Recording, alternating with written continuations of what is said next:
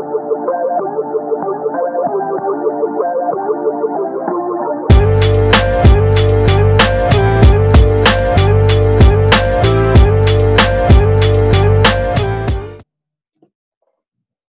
and welcome everyone to today's digital live event, CREtech Talks, the evolving dynamics of e-commerce. My name is Ashkan Zandia, Chief Intelligence Officer here at CREtech, and I'm excited to be your host today. In a few minutes, we will hear from the most insightful and active leaders in commercial real estate, supply chain, and logistics as they discuss their perspectives on the impact of the pandemic on our industry and e-commerce. While we're waiting for everyone to log into their digital seats, I wanted to quickly share with everyone a list of upcoming free digital events here at CREtech.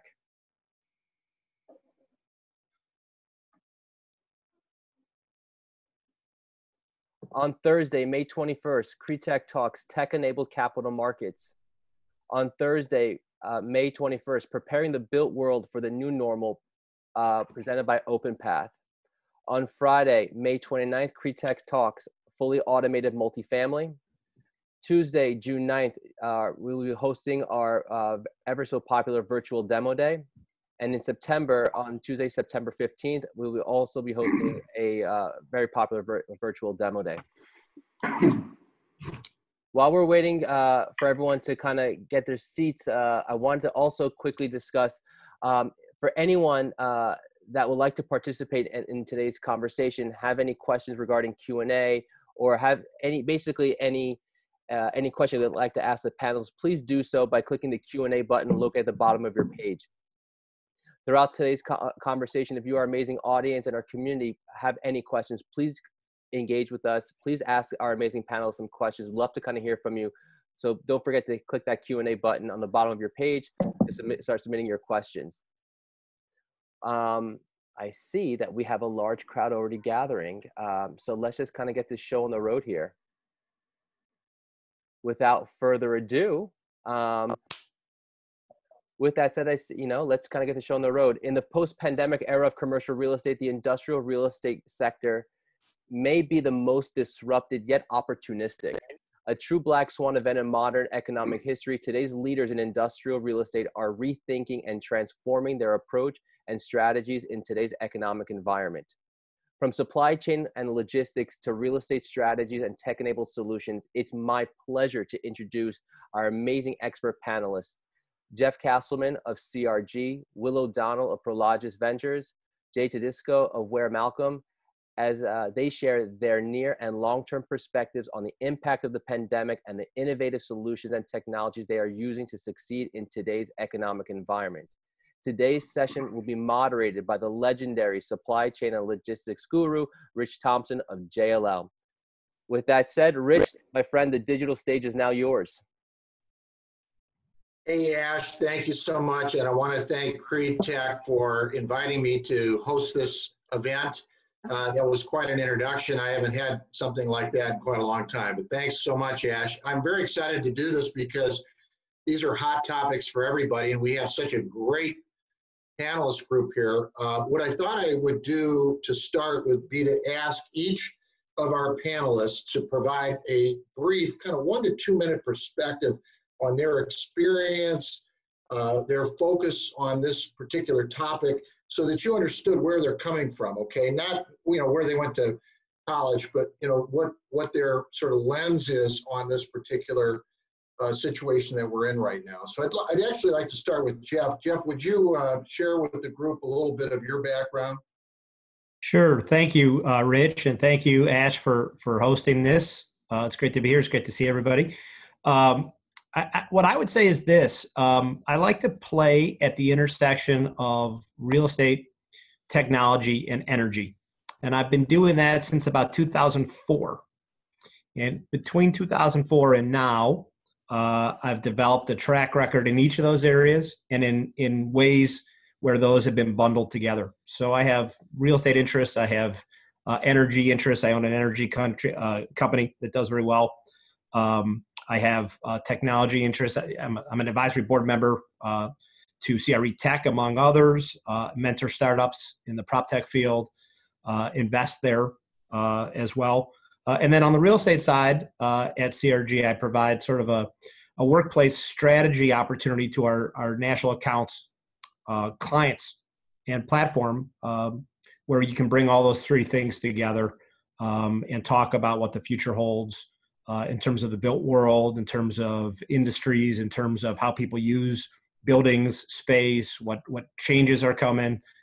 And I've been able to supplement that with some interesting things like being the president of SIOR a few years ago, which gives sort of a global perspective and help create a real global network of connectivity. And I also do some public speaking. And so in the process of going to some really interesting events outside of real estate even, and talking to those communities or those groups about, what the future is and why it's changing and how it's coming, it's really helped develop my own perspective. So hopefully that's a good intro.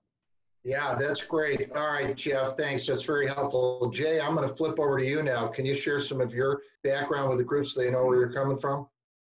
Sure. Thanks, Rich. My name is Jay Todisco. I'm a president of Ware, Malcomb Architects. We're an architectural and engineering firm based in Irvine, California. We have 25 offices all over North America, and our clients are developers and end users. And so we have a very specific view of the world that comes from both sides of the real estate equation. Our practice is focused on commercial real estate with a real emphasis on industrial. So we really see it from both sides. The ability to land plan a big site to anticipate what the market's going to be in the 5, 10, 15-year planning horizon is really the challenge we have these days, because the market evolves quickly and our developer clients want to know what our end user clients want to build. And so the dynamic of those two places is what I do. I'm a land planner. I've been a licensed architect for over 35 years, and so I bring that perspective to the table when I sit with a client. Terrific. And Jay, I know you've got like 600 designers working with some of the top firms and a lot of your businesses. Ecommerce will have a great perspective on this discussion. Thank you.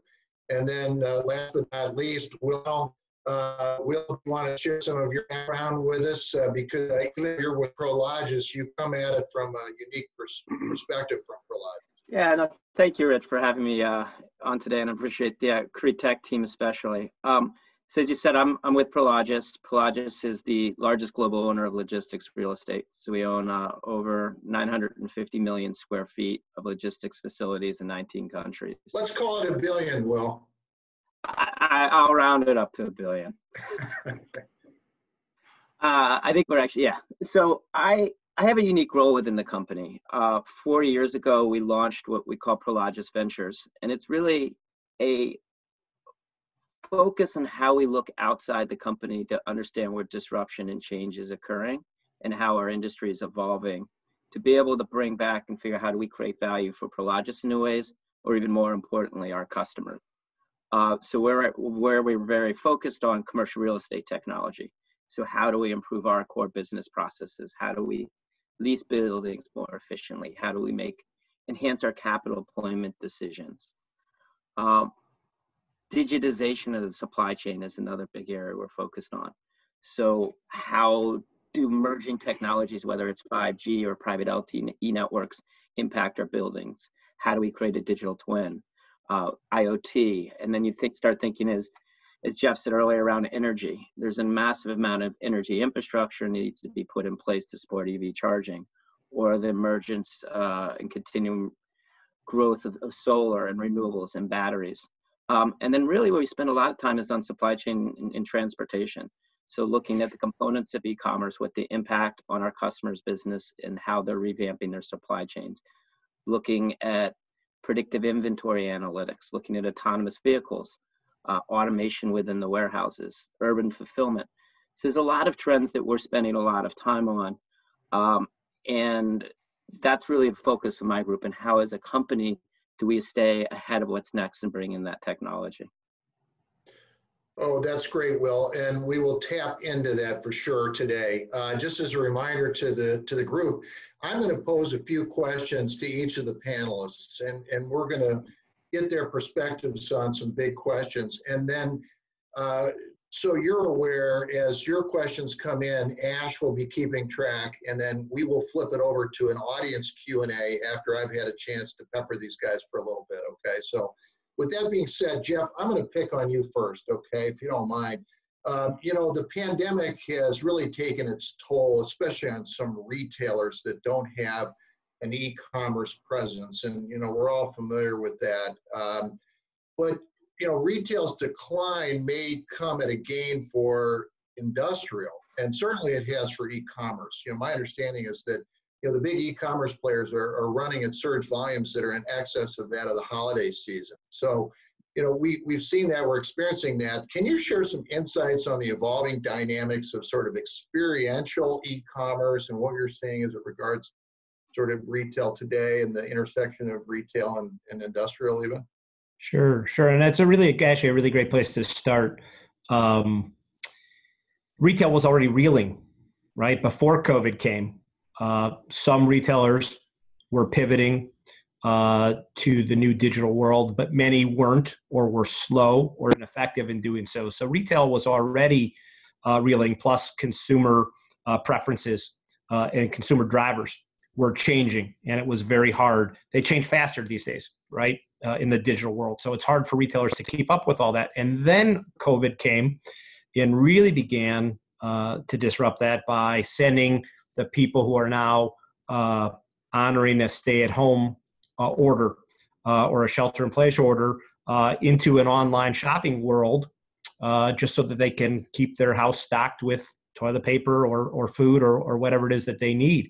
So the consumers that were already comfortable with e-commerce have doubled down. Their orders are bigger and more frequent as a result of COVID. But folks like perhaps my in-laws who are in Florida, who never tried e-commerce, couldn't understand the purpose of it, didn't want to try it, was just not on their radar, have turned to it. And I think a whole bunch of folks just like them. And it turned out that they had a good experience with it. They liked it. It was smooth. It was safe. It got the food or the supplies to their little condo, and they're hooked. And now all of a sudden they're like, I get it. And so a whole new group of folks have come into e-commerce, and all the e-commerce metrics are through the roof. What people were liking about retail, the retail that was working pre-COVID, was experiential kind of retail, a place where, you know, when I talk about this when I speak, I refer to something called DICE, which stands for differentiation, inspiration, community, and experience. And if a retailer had all four of those ingredients in their recipe, they were likely to be successful. But it's actually expanded to where anybody dealing in commercial real estate needs to have a very similar recipe: office space, hospitality, travel, even industrial. And so the point I want to make on it is e-commerce isn't a guarantee of success, even though it's the obvious replacement to some degree for routine retail needs. The next evolution of e-commerce is what I call experiential, because when you think about your experience as a consumer or as a business person with e-commerce, the communications can be experiential. They can be good or bad, right? They can be prompt or inconsistent or maddeningly frustrating. We've probably all had that experience. The tracking. What do we like about Uber, right? We can see that vehicle on our phone coming from where it was to where we are. Could you imagine when we have that ability? We actually have that ability now, but we don't do it now, to track our package in the same way. The ordering process can be experiential. The return process, really important, because most people are buying more SKUs than they're consuming. So they're buying 5 and returning 2, or buying 5 and returning 3. The last mile, is it touchless? Did a robot bring it? Did a drone bring it? It's experiential. And we're just in the first half of the first inning as far as that goes. If the e-commerce community can grasp onto that concept of experiential and take it to another level, and several are working on it, and I'll bet Will's already talking to a bunch of those companies, not knowing, but I bet you are, then e-commerce is going to absolutely destroy retail as we know it. And retail will still be around when it's safe to come back out again, but it will only exist to be experiential because e-commerce will become too efficient and too engaging through its own experience for retail to really get another foothold. That's my perspective on it. Yeah, Hey, Rich, that's, go ahead, Will. I was going to say, I can throw in a couple data points too that I think would be helpful to what Jeff was just saying. What we've done as a company is really looked at different customer segments just to see where the current penetration is. And within electronics and appliances, e-commerce has a 33% share of revenue at the moment. Sporting goods, it's 28%. Diversified retail, it's 27%. But where it gets really interesting is when you look at segments such as food and beverage, it's currently 2%. Auto parts are 3%. Construction, home improvement is about 9%. So even though e-commerce has gotten a lot of visibility, there is still a substantial amount of retail that's still done through bricks and mortar. On the flip side, we've also looked at with every 100 basis points of share shift from bricks and mortar to e-commerce, that translates to about 47 million square feet of industrial real estate demand in the US. So as this transition occurs, there's just going to be more and more demand for industrial real estate and rejiggering supply chains to support this. Hey, Will, can you repeat that last metric that you put out there? So, sure. For every 100 basis points of share shift from bricks and mortar to online, that translates to 46 million square feet of net demand for industrial real estate in the United States. I love that. And you guys have been leaders in trying to, kind of connect the dots between the growth of e-commerce and what that means to industrial space. Yep. And I think that's a terrific metric. I think we'll all agree, as at the end of 2019, e-commerce was 11.1% of total retail sales here in the United States. And so it has a ton of runway. And Jeff, to your point, it's not going to be 100%. I mean, you're always going to have, traditional retailers, and that'll still work. But there's a ton of runway. And this pandemic has really just put a big spotlight on e-commerce right now, and it's growing and it's accelerating. And the adoption rates, to your point about your parents, at their condo. Demographics that wouldn't have tried it or trying it, that's for sure. And even I'm a first-time online grocery guy, and I'm sold on it. It's pretty cool. Yeah. Well, I want to shift gears. Jay, I'm going to draw you in here because, I hope I'm not sharing secrets, but you said like almost half of your work right now is on the e-commerce side. And this is design, architecting buildings. What changes are you seeing in designing industrial distribution and logistics buildings, and trends, and even innovations that you're seeing as it relates to the e-commerce piece of that? Well, everything you guys have been talking about for the last few minutes has been reflected on our business, and so the volume of work that we have is very stable. I think that we've seen our share projects go on hold or stop, but those have been certainly supplemented by an increased volume of work on the industrial sector. So the e-commerce piece obviously is driving that, and so the ability for us to ramp up to that demand is why our clients have been so active. You mentioned we have 600 employees. We haven't laid a single one off, and so our business is strong. I think that's a good sort of a barometer to the market that the industrial segment is being supported with real projects that the data that Jeff and Will outlined is reflecting. So we see an uptick in that. As far as the trends, I would say that it depends who we're talking about. If it's a developer kind of a client of ours, the questions are always what kind of a building should we build to attract these type tenants, right? And that's a conversation that's evolved over the last few years based on what gets leased and what gets bought. But if it's an end user, it's really a different conversation. So I'd say that from a trend standpoint, in the past, on the end user side, if we're talking about highly automated warehouses, the ASRS systems, the automation systems, those integrators would really drive the design of the building. And as a real estate professional, designer, I would say you don't want to do that. We want to make buildings that can be really used for second generation. And it's taken a while for my user clients to see that value. The buildings are being design more mainstream, bay sizes, clear heights, footprints. They're not the unusual L-shaped buildings and odd square footages that we've seen in the past. So I think that's an important trend, because these buildings, you know, they have to have a life that continue to be evolve as the market evolves. And so what we see today is really not what we're going to see in 5 and 10 years. And so those buildings have to be very flexible. So we're moving back to more of a standard speculative building, even on the build-to-suit side of our business.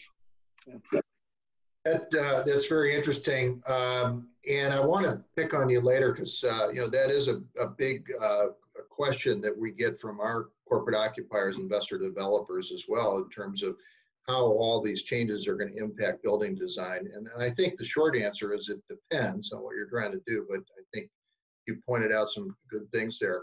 Hey, Will, I want to ask you, and this is kind of a big question, but one that I have, you know, what is the overall sentiment of the venture capital world right now as it regards, you know, e-commerce and supply chain? And certainly venture capital has a different set of goggles on these issues than, you know, corporate occupiers. What are the learnings, you know, that you're picking up and providing to your corporate occupier clients in your industrial buildings? And applications are saying, because you're on the front edge of that. A lot of questions you managed to yeah, bake into one. All right, let me attempt to go systematically through what you just asked.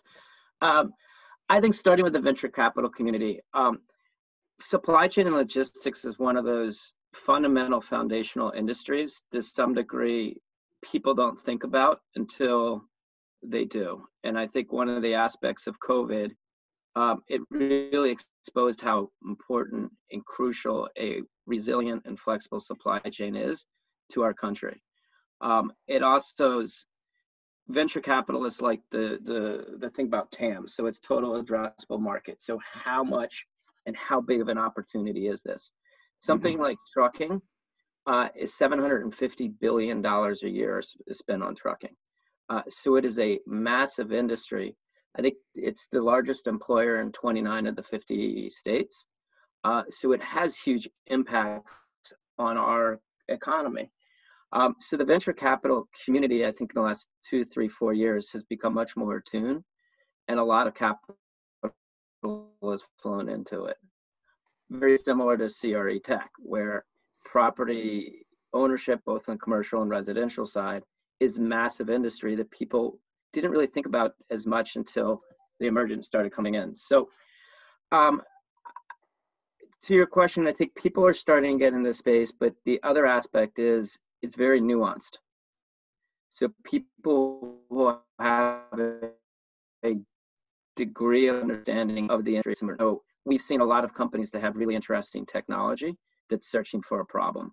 I think, and Jeff, you and I have talked about this a lot, that really it's incumbent on the industry and people who are on this call, people who understand the space, to be able to find their problems in a solvable way and match it with technology. And if you start with what the pain point is and the outcome, that's where a lot of these successful, actually implementable solutions come in. I think as a industry, companies who are the incumbents are all figuring out, how do we survive in the space? How do we put the right organizational structures in place? How do we pull in the right people in order for us to be able to adopt this technology, and how do we implement it? So it's a fascinating space because of all the changes that are happening, and with the emergence and acceleration of e-commerce, it's putting a lot of pressure on people to adopt. And because of that, I think venture capitalists are very excited about the opportunities, but there's also a lot of knowledge gathering and how do we play, what's important and what's not. And I think, organizations like Prologis Ventures play an important role because we do have that incumbent understanding of what's needed. We have the platform and the scale to be able to drive change, but at the same time, we're open and really intellectually curious on what else is out there and how we can look at other industries and what may have been successful there and apply it to ourselves. Will, you're in a really unique position there, and it applies to all of us, right? All the things that you're looking at, all the companies that you look at on a constant basis. Will promised he'd share out his cheat sheet of what to invest in. No, I'm kidding. No, thanks, Will. Hey, related, Jeff, back to you for a second, if I could. You kind of touch a lot of different aspects of industrial real estate, including the capital market side. Who do you see as some of the key players in e-commerce moving forward? And can you share some insights on, what you see from an investor, developer, capital partners, even tech partners perspective? Yeah, sure. There's a lot wrapped up in that question as well, I think. But yeah, another three for you there. Yeah. Let me do what I can there. Want to run it by me again? What are some of the players? Sure. What are you saying? Who are the key players moving forward? From all different sides. E-commerce is like saying the word technology. It's so broad; it covers so much space. The best way to answer the question is to sort of break it into smaller bits. There will be players up and down the e-commerce spectrum from where a product is produced to where it's consumed, which in effect defines the supply chain, right? Sometimes I refer to it as the mega mile, right? It's manufactured somewhere, it's brought to a port, it's shipped overseas. That's the mega mile, right? That requires a certain type of facility or a certain type of interaction, and there's players in that space and just in that space. It arrives at a port, it goes into intermodal, it moves across the country, perhaps on a different mode of transport, truck or train, right? That's what I call the mid-mile, okay? Then it arrives close to where it's going to be sold or consumed. That's really where the first mile starts. Most people think that's the last mile, and that's actually the way I describe it, the first mile, the first part of the last leg. So the first mile. And then the first mile, of course, turns into a last mile delivery. And there's different players at each one of those stages. That's operationally. You also have automation players. You have inventory management players. You have robotics and automation players. You have 3D printing players. You have delivery players, and they just want to focus on the delivery space. You have returns. Really an interesting space. I'll bet it's one that Will is got to be looking at, because there's been an explosion of companies that want to take that returns process out of the hands of the business that's selling the goods and be a third-party intermediary in making it a better experience for the consumer and a more profitable segment of the business for the seller or the e-commerce operator. So ordering, shopping cart technology, automation of trucks, all of those places have 3 to 100 new players. How many achieve scale? How many have a cash burn strategy that will withstand COVID? How many can transition from one market to global markets remains to be seen. And unfortunately, very few of them will ever achieve that scale. And that's got to be something that is looked at when the capital says, let's invest.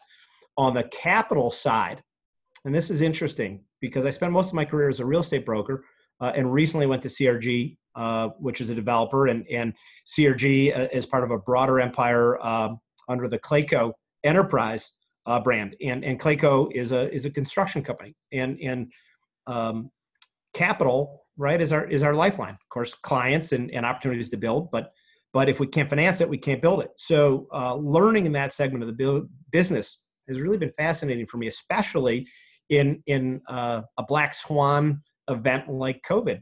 And it turns out that the capital has a lot to say about what goes into a building and what doesn't go into a building and why.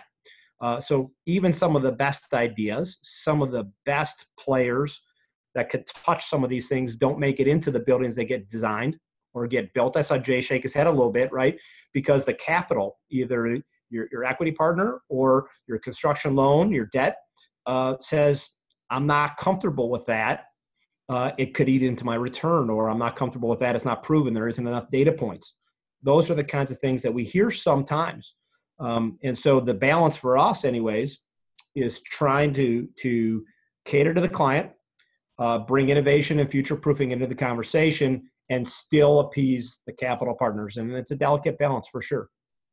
Hey, Jeff, one of the things you touched on, which I think is really interesting and challenging with the supply chain logistics is just the intersection of all the different parties.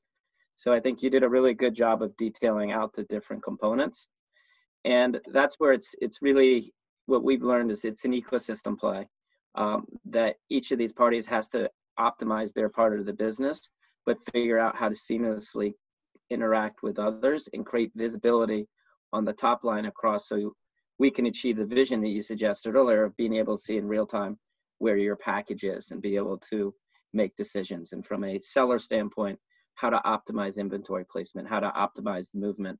And then even you touched on return logistics. How do you optimize when goods come back to you? I want to add a couple of points that Jeff touched on and Will did earlier. What we're seeing is really a resurgence in the interest in cooler buildings, temperature buildings. And so because there's such a low amount of those that are available, and it takes so long to get entitled and built, my developer clients are coming to us and asking us about how we can reduce the first cost of CapEx and start to spec these buildings. So a couple of years ago, we did a spec building in Dallas that a developer client spec and got leased up very quickly. And we had a lot of interest from developers about how that deal was done, but it was a capital markets issue, so that they just weren't willing to make a bet on that kind of a building. But then in I'd say the last 60, 80 days, we have had just a ton of calls from developers wanting to re-engage in that discussion on how we can design buildings on a speculative basis to address the need for cool buildings. And so there's a real push for that, and obviously driven by e-commerce and C19, but I think you're going to see more and more capital markets acceptance of that model, and those buildings have to get closer in because nobody wants to buy a prepared meal from a place that's 50 miles away. And so you're going to see a smaller projects closer in that are going to be a direct relationship to the e-commerce and C19 component.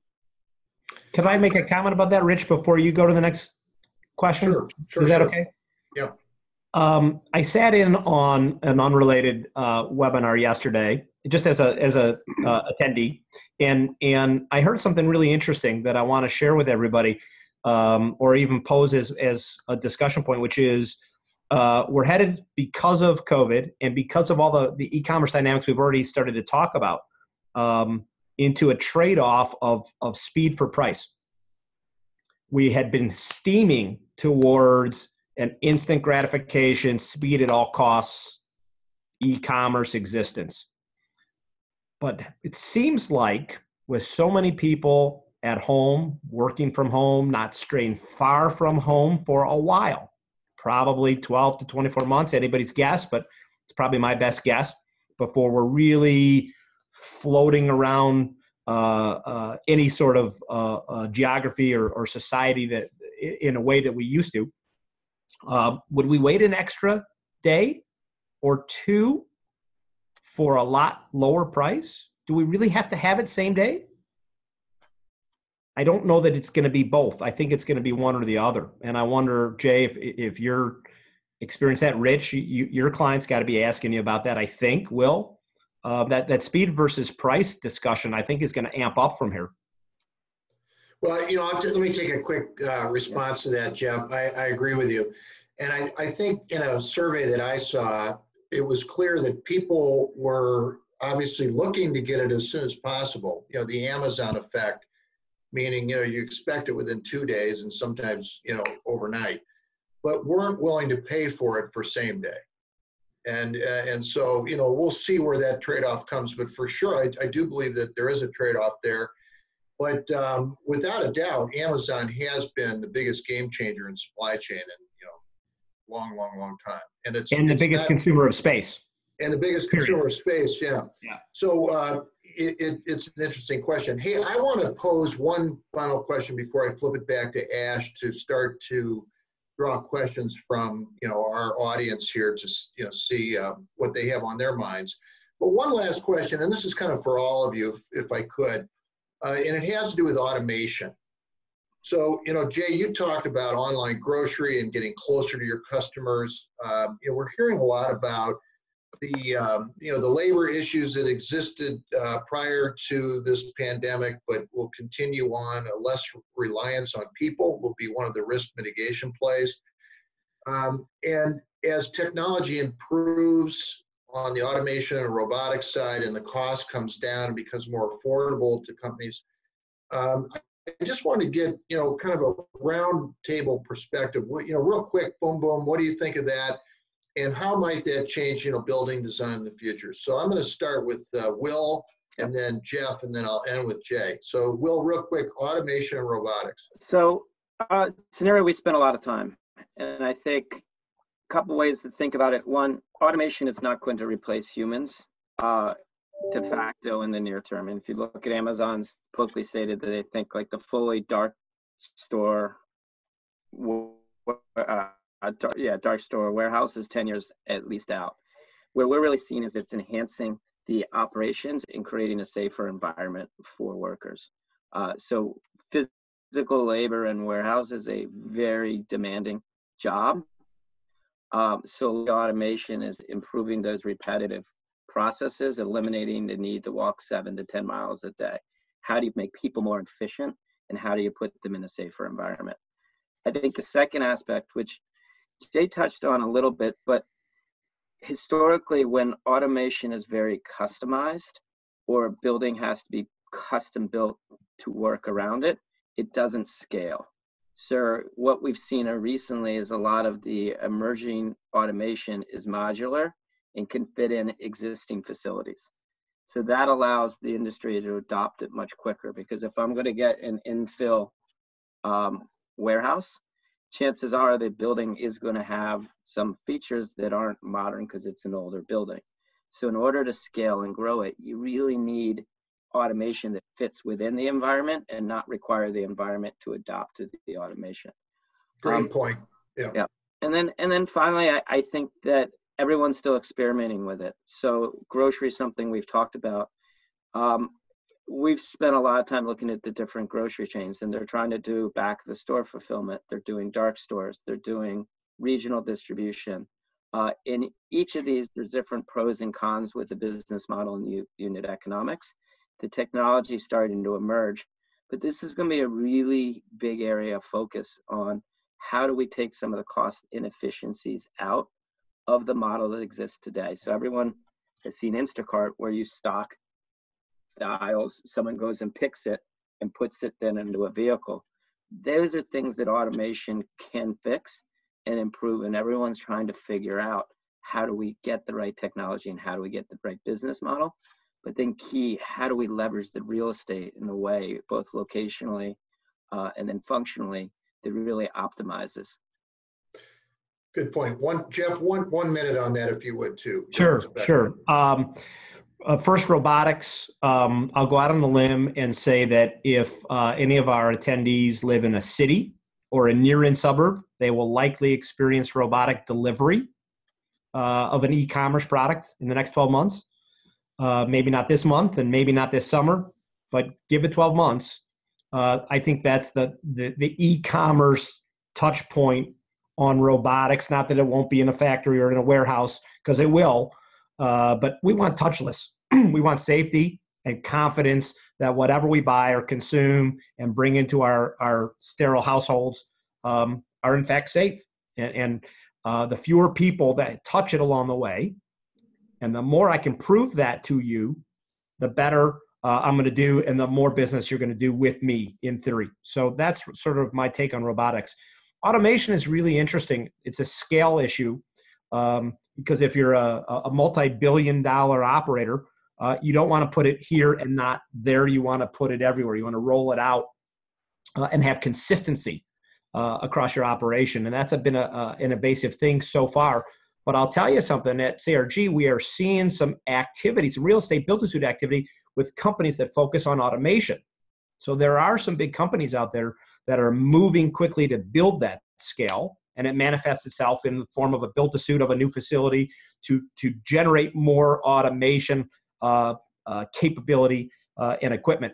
So I think that's something that's definitely coming. And you didn't mention 3D printing, but I do think 3D printing is going to play a part here. And then I think tracking from where it's produced to where it's consumed, either through blockchain or video 24/7, and you can watch it. People need the confidence to know it's safe. And there's a whole host of people talking about what those new metrics and those new paradigms and those new dynamics are going to be. Because the more we have, the more transparency, visibility, and tracking we have on it, through automation, through robotics, through 3D printing, and through any number of other means, the better we're going to feel about consuming whatever it is. So that would be it. Thanks, Jeff. And Jay, you have the final word here, kind of innovation and robotics on building design, what you're saying. Yeah, so I mean, we're all familiar with the things that Will and Jeff talked about, but I've seen some new technologies, some emerging technologies.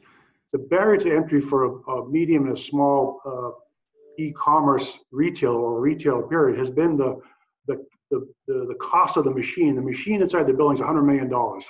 Yep. And so that's where, that's limited the medium and smaller players. So we're working on a concept now where we've commoditized the machine. So the machine is developed by, let's call it the developer or the end user in this case, and then a retailer can either pay by the case or by the SKU on an individual basis. And so they don't have that giant CapEx of the machine to outlay. So I think you're going to bring a lot more smaller players into the market when we start seeing the commoditization of that technology and that automation, because it's just so expensive. And the building is just such a small part of that. It's just all about the automation, and the big players dominate because of that. So when you move to more of a cloud-sourced ability to pay as you go, again, by the SKU or by the case, you'll see, I think, a shift in how we'll have a lot more smaller players in the e-commerce market. The technology has to be there for it, though.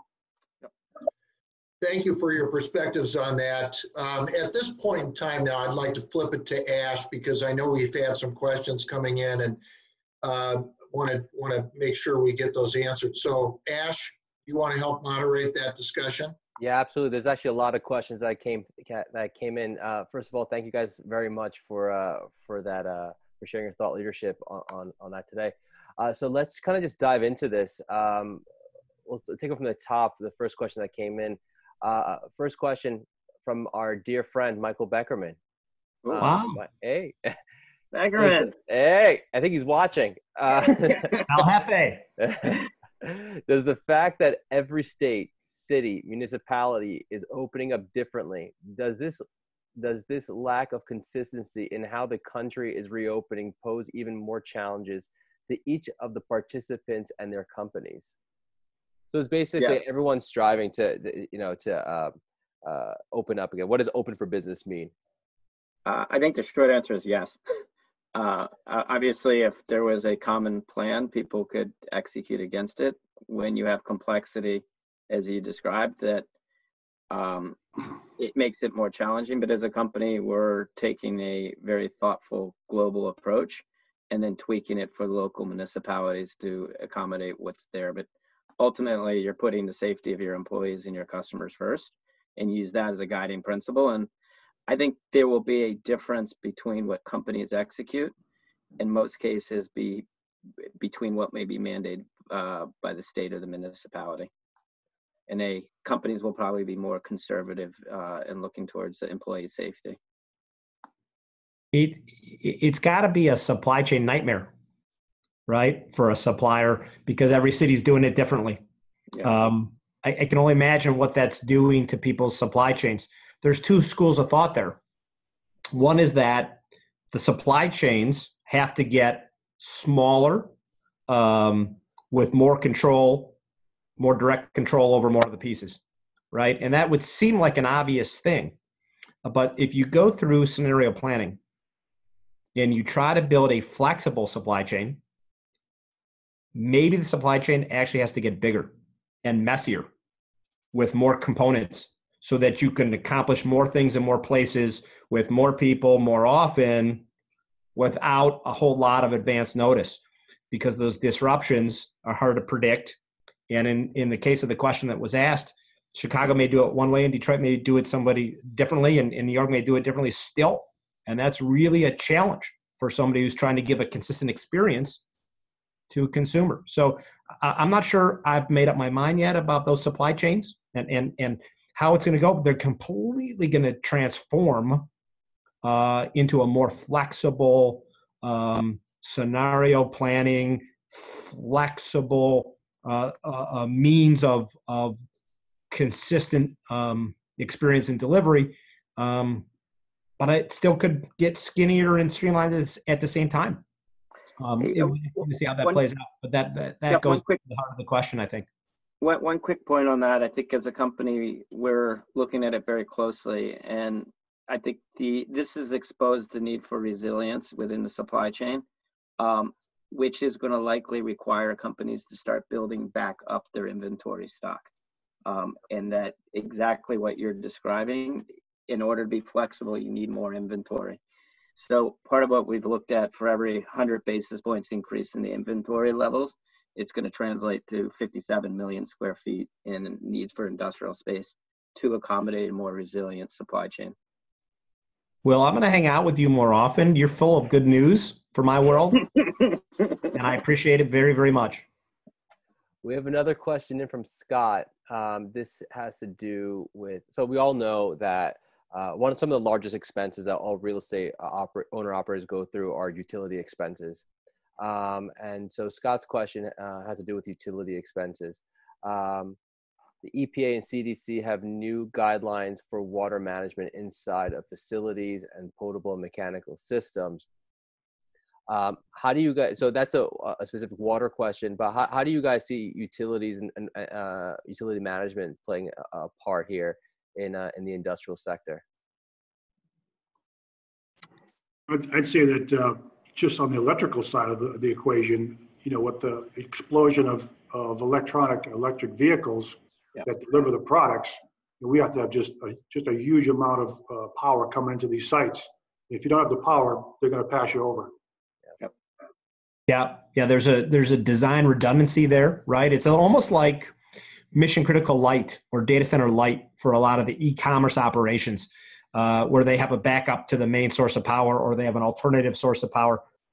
Some people have even suggested that we may be heading to an era of microgrids, where people can simply manufacture and control their own environment as a means of resilience, as Will was pointing out earlier. So could you imagine now a business park developed by CRG or developed by Prologis or whoever it is, and maybe there's 4 buildings in the park, and they're all e-commerce operators, and they're all feeding energy off of a microgrid, which is power generated on site for use on site. Certainly an interesting thing. I can tell you, as the owner of an energy company, with oil prices at historic lows, energy markets have followed. They've tumbled. And so the power of electricity and the power of natural gas are at or near all-time lows. And that's changing the procurement and consumption behavior of a lot of these big users. The water's a lot more challenging, though, right? Because everybody wants that safety first environment inside of their facilities. And that's a trickier one. It's one that comes down to new protocols and audits to make sure that there's no slippage and that strict adherence at all times to whatever those new protocols are taking place to maintain a safe environment for the workers and for whatever is produced in that environment using that water. That's a really hard proposition, but an important one. Yeah. So we touched upon restaurants, and we touched upon just Main Street retail, maybe in high street retail on some degree. But a question came in from David here. What do you think will be the key new uses of restaurants and retail real estate in city centers when inevitably a lot of these businesses will not reopen? How do you see that playing a part? And I know, Jeff, you had some comments regarding that. Jeff, Rich, kind of love to kind of get your thoughts on that regarding street retail and city centers. Rich, you want to comment at all about that? You start, Jeff. Okay. I'll just tell you some firsthand conversations that I've been having. Urban growing, urban farming. You're going to see a real, pardon the pun, a real growth, a surge of urban growing, so that when you're walking down the street from work to home and you pass by that empty retail store that has become an urban farming center, whatever you're purchasing was growing 2 hours ago. It's as safe and as touchless as we can generate. It also provides more resilience in other contingency calamity type planning. So I think you're going to see a lot of that. I also think, and of course not every retail store or every former restaurant can be that, but you're going to see more of that for sure.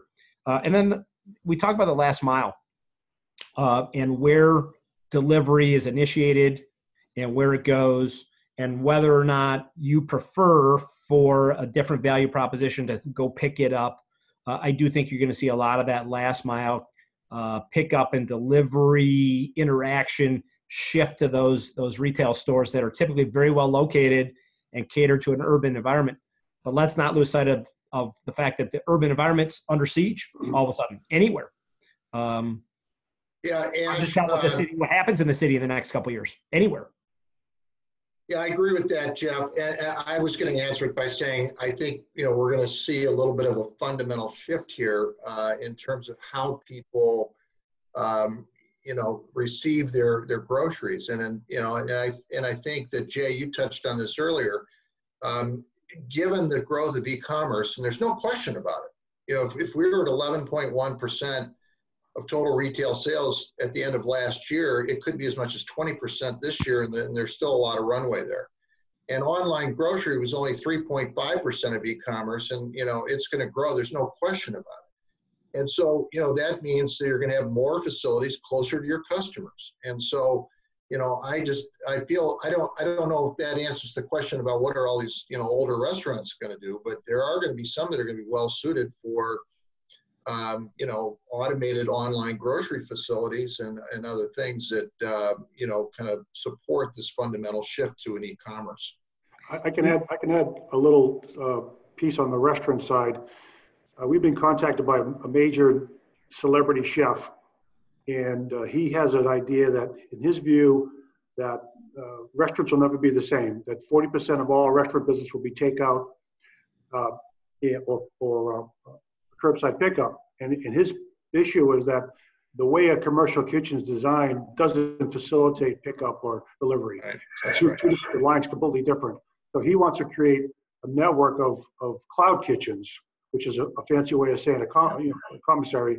And he wants to do these in places like dead retail malls on the end cap, or maybe a empty restaurant where they have lots of parking, close to freeways and rooftops, and create a cloud kitchen where, as a restaurateur, I could either have my people there preparing the food to my specs, or I could have the employees there preparing the food to my specs.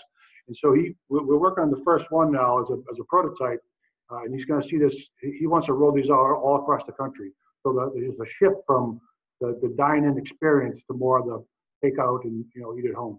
You have to sort of segment black iron and not black iron, right? The restaurant and retail are not identical. They tend to be in similar locations, but if you have that exhaust and infrastructure and cooking infrastructure in place, that's something completely different and gives you all kinds of design and operating alternatives that traditional retail space couldn't offer.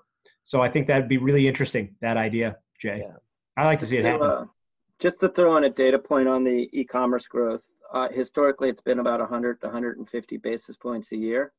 Through March through mid-April, it grew by 30%.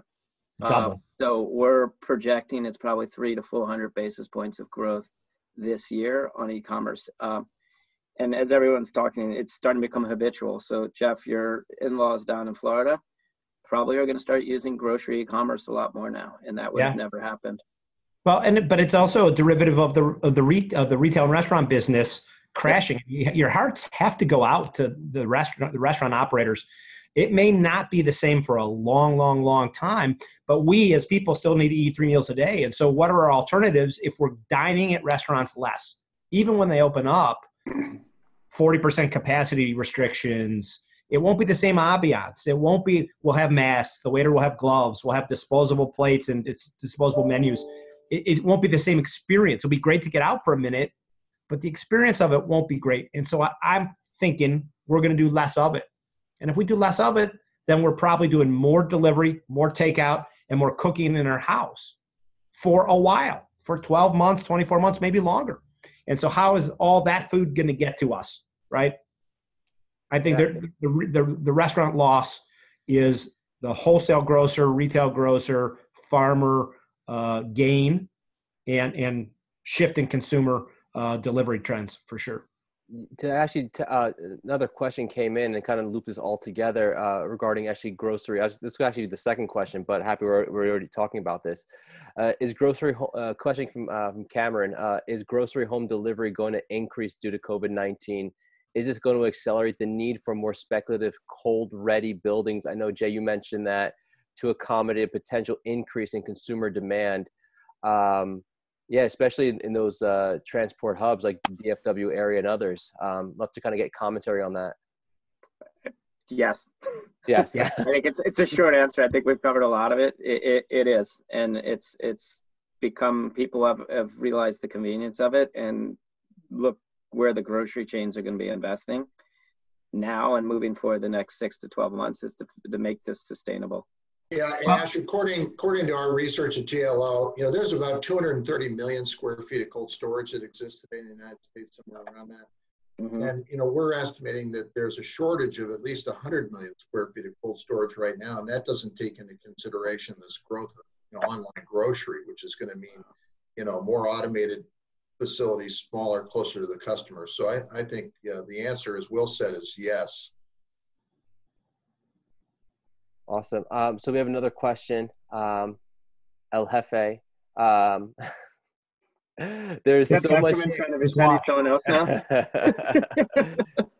There is so much talk about the U.S. being impacted by the pandemic far worse economic than other countries. Do the panelists see? Actually, a few questions came up regarding this. Do the panelists see logistic growth in some other countries accelerating more than others, i.e. how Germany's economy has suffered less than others? Do you see growth in logistics in other markets? I'll take a first crack at that if I could. Listen, JLL, very global company. I'm traveling all over the world all the time, and this pandemic has hit everybody pretty equally. I understand there's more deaths in certain countries and so on. And but I think the growth of logistics is global. And if you think we have a lack of cold storage here in the United States, go talk to China or India. And Europe has a lot of room for growth. E-commerce has been adopted a little bit differently in different parts of the world. But there's still a lot of runway left. So I'm very bullish on industrial real estate. I'm very bullish on e-commerce. I'm very bullish on all that's going on right now. It's all good change, and it's not impacting, in my mind, any one region of the world a whole lot more differently than any other. Yeah, when I was the president of SIOR, I spent that year. That was 2017. To 2018. And I spent that year traveling to many places in the world and in the country, engaging with either current SIOR communities or future SIOR communities, industrial and office. And here was the consistency, to Rich's point. Wherever I went in the world, the conversation was about, the real estate conversation was about Amazon. It was about e-commerce. It was about industrial. It was about supply chain. And it didn't matter if I was in Madrid or Frankfurt or London or Chicago or Toronto or LA. It didn't matter. That was the conversation. And of course, I was pleased by it, but I didn't expect it at first. And then, you sort of got accustomed to it.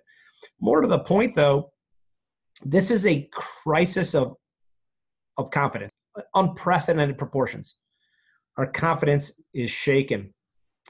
In every respect. And so the companies that can calm our jitters, those that can regain our confidence, and it won't be easy because we're nervous. We're nervous about riding public transportation. We're nervous about going back to the office. We're nervous about eating out. We're nervous about leaving the house. We're nervous. We don't know where the product was before it arrived at our house. Was the Amazon driver a safe Amazon driver? Was he wearing gloves? I don't know. Right? our confidence is shaken. And I think if we can't get our confidence back through domestic providers, we'll turn to Germany, or we'll turn to Mexico, or we'll turn to China, or wherever we can regain that confidence in whatever it is that we endeavor to buy or consume. And I think it's really a great question, because it really cuts right to the issue of where do we go next, and why? And I think it's solving that lack of confidence that opens things back up again. There'll be plenty of domestic companies that do it, but there will be occasions we go outside of our own domain to get it. We'll have to. So we have time for one last question. And of course, we're going to have to end it on a real estate tech, prop tech question. And this question, which is my wheelhouse. This question came all from William, all the way from London. So thank you, William, for watching. Love it. Where do you see the prop tech sector in 6 months? What opportunities and threats will emerge? I'm going to open it up a little broader than that. Let's open up from 6 to 12 months. And where do we see the opportunities within real estate tech, and how it directly impacts e-commerce and logistics? Well, yeah, it's a really great question. 6 to 12 months. I mean, listen, there's companies like OpenPath or Intelliglass that already were here and already doing great things, whose time may have arrived because they're focused on building safety, building security, touchless entry, all the things that have suddenly become higher priority stuff.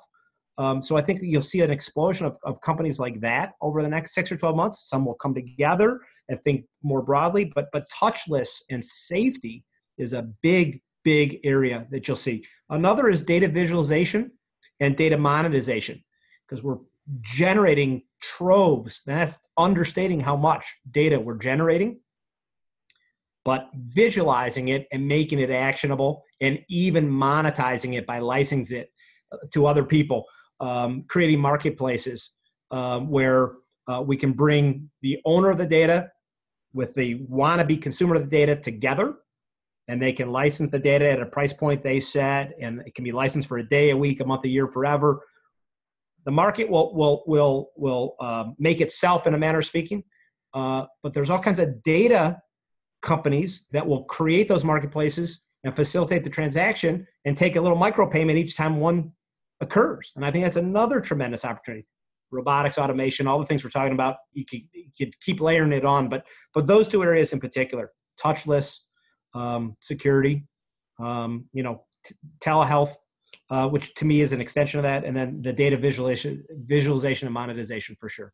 Yeah, Will, I know I'd love to kind of get, Will, Jay, let's kind of get your thoughts on this. I know on our pre-call, we talked a lot about IoT, and I know, Will, you talked a lot about digital twin technology. I won't share my views. I'm very bullish on a few of those technologies. I won't share my view, though, because we've had internal conversations about that, but love to kind of get your thoughts regarding that as well. Did they internally tell you your views were wrong or something? Is that why you can't share them? Or? Well, no, but we're here for you guys. We're here for you guys. No, I just kidding with you. But I look at it this. I think what's occurred now is digitization is going to become more preeminent. And what was going to take 5 years to occur is now going to occur within 6 months. And it's going to impact everything on how we do it. So how do we interact with our customers? How do you lease a building? How do you show a building? When customers come into a building and their employees, how do you create that safe work environment? How do you give them information that's actionable? Because IoT, just collecting the data, isn't worthwhile unless you actually turn that into an actionable insight. And within supply chain, we've touched on this the whole time.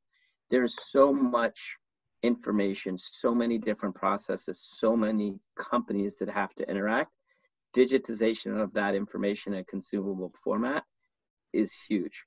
So for us, we are doubling, tripling down right now on digitization, and really have broken it into 2 segments: how we work and how we interact with our customers and how our customers do business. So for us, I think where you're going to see the biggest gains in prop tech are companies that actually are attacking the pain point with technology. And that's where we've really been investing into, but where the companies are going to differentiate are those that can understand how our customers are feeling, where their pain point is, and actually have a solution. How we as a landlord need to provide better service, how we start interacting with our customers digitally and actually have turnkey solutions that can scale, that we can implement. Jay, let's kind of get your thoughts on that too. I would say, just as a design professional, I see the things that Jeff talked about, the touchless technology, that will become the norm. That will become adopted in building codes, international building codes. So the safety of occupants and will just become a norm. I think it'll be an extension of what's referred to as well buildings. So it'll just be another component of that. So automatic sanitization, touchless doors, touchless really everything will just become the new norm. That's love it. Hey Ash, Rich? one comment I have on that is first of all, I agree with everybody else, and the automation and robotics piece is definitely going to be something that we'll see more and more and more of. We've talked about that, but to the other point, it's not going to eliminate the need for human interaction. And this whole idea about human-centric design, I think, is critically important. You know, for the longest period of time, the entire time that I've been in this industry, you know, working in a distribution center, you know, you maybe have a locker, got a microwave, maybe, you know, there's Fritos in the vending machine. I mean, it's not a really great environment. And I think companies are getting smarter about, you know, focusing in on their labor and resources, but in a way, you know, that they're using technology to do that. And to me, I think, you know, that's going to be one of the big focus areas, because if you can't get folks to show up and move product through your distribution center, produce it at your manufacturing facility, you know, you're done. And that's what this pandemic has done, is it's put a spotlight on people. Because unlike big disruptors in the past, like tsunamis in Japan or flooding in Thailand, that have had an impact on facilities, you know, this pandemic has knocked out people. And so, you know, that's going to be, I think, a key focus area. Very well said, Rich. That's very well said. And I think that's a good place to kind of end it. I know we're 7 minutes over, but gentlemen, thanks for taking the time today. Really means a lot. Jeff, Will, Jay, Rich, thank you all for sharing your thought leadership. I hope everyone, including our amazing audience and community, had a great time. I certainly did. And Will, I'm never wrong. If you have any questions about CREtech or would like to learn more about innovation in real estate, venture capital investment trends in real estate tech, or if you're interested in your own webinar powered by CREtech, please email us at research@CREtech.com, or you can email me at ash, that's ASH, @CREtech.com. Again, my name is Ashkan Zandia, and it was a pleasure to be your host today. Thank you to our amazing audience and our thought leaders today. Thank you guys very, very much. Thank you guys for setting this up. Appreciate the opportunity. Absolutely. Thanks. Great job. Bye. Have a great weekend.